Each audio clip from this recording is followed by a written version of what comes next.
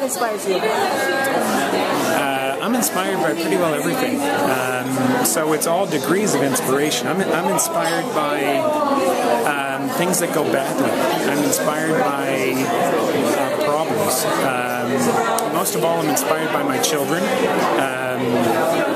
I have 3 children, 3 boys, and I think two of my sons would understand me singling out my eldest son who has special needs. He has Down syndrome and he's autistic, and